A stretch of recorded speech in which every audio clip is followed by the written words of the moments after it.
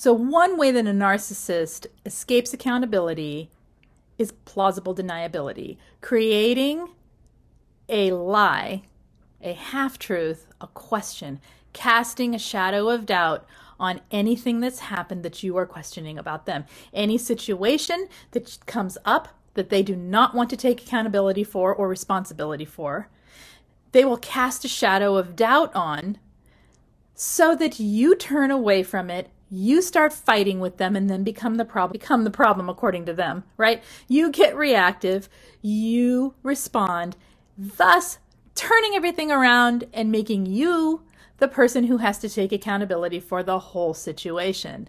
My name is Lise Colucci, and I am here to help you understand and heal from toxic relationships and transform your life after narcissistic people have been in it. The narcissist is looking for a free pass. They don't want to take any accountability. We know this as one of the major indications of a narcissistic person.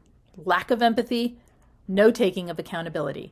And the thing is, they don't take accountability because they lack the empathy. Because if you have empathy and you're in a relationship with anyone of any kind, then you wish to have a healthy exchange with that person where you are responsible for your behavior and take accountability for the actions that could be harming that relationship. A narcissist does not have that because they lack that piece, which is the empathy, and therefore do not take accountability. They're also protecting their ego, protecting the delusion of what they believe they are or want you to believe they are, so that they can maintain their narcissistic position in life, their ego-filled stance, okay? So when they are being this way, and when they are in complete denial and using these tiny pieces of plausible deniability during conflict, it creates absolute confusion in your brain. It's frustrating. It is something that is really hard not to argue with, not to come back at, not to get combative with. What they're trying to do is divert the whole thing when there's any conflict or anything they should be taking accountability for, so that they can have it shift over here and they can slip over there and not have to take accountability. They don't care if you're in a fight. They don't care if you're hurt. They don't care that things escalate in a negative direction, because guess what? That is still supply.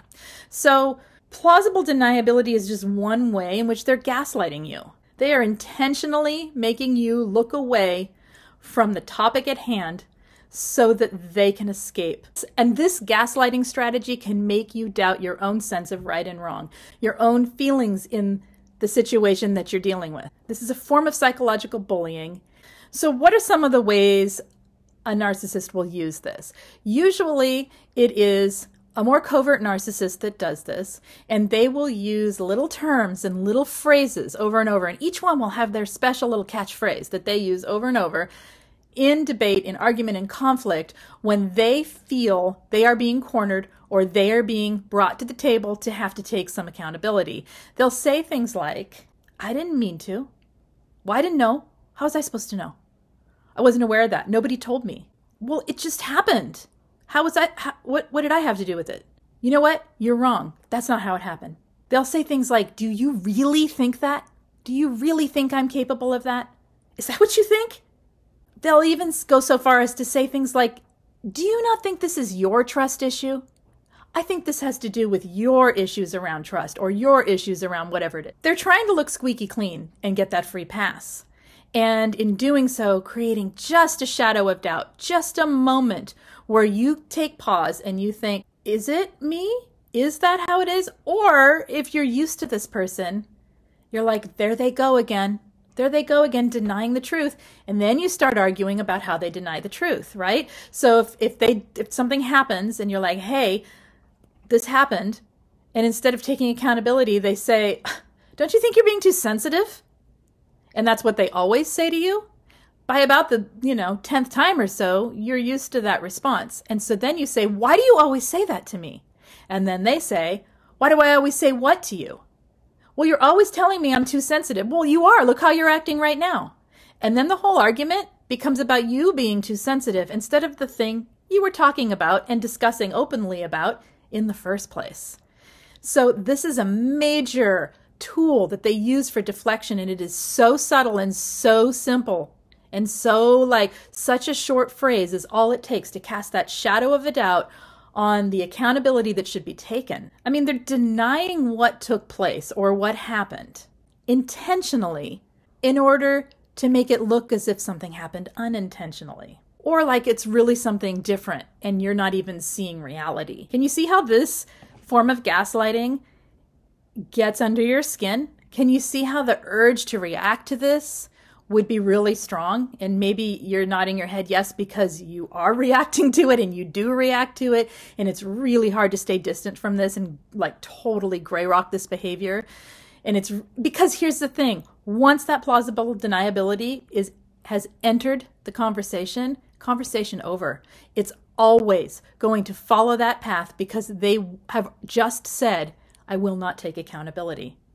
And when a narcissist says, I will not take accountability, that's what they mean. And they are not going to budge, okay? There's nothing you can do at that point except gray rock, except try to step away, go low contact, whatever it is to keep yourself protected from the reactive arguing that takes place after that. If you are needing help with anything regarding this, check out the information in the videos because I have offerings of coaching, group coaching, and peer support. And any one of those or a combination of those can really help you if you need it in these situations. So go check that out.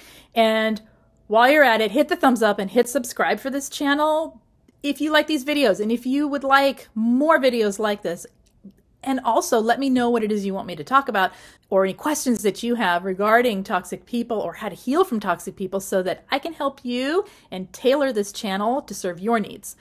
Okay, you guys, this plausible deniability is so frustrating and so infuriating to be in relationship with. It is a giant wall to communication.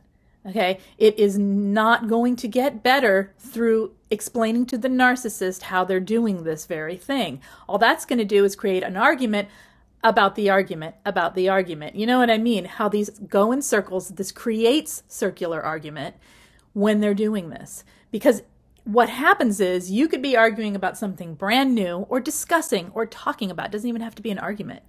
You could be having a conversation about something brand new that the narcissist would take accountability for. I mean, think about how many times a day you take accountability. A lot, right? Because that's part of being a healthy human. Well, when they're met with it at all, boom, up comes the wall, out comes the gaslighting, the plausible deniability. I didn't do that. What are you talking about? You don't know what I've been doing. What are you saying? What are you saying here? Are you blaming me? You know, these little words come out.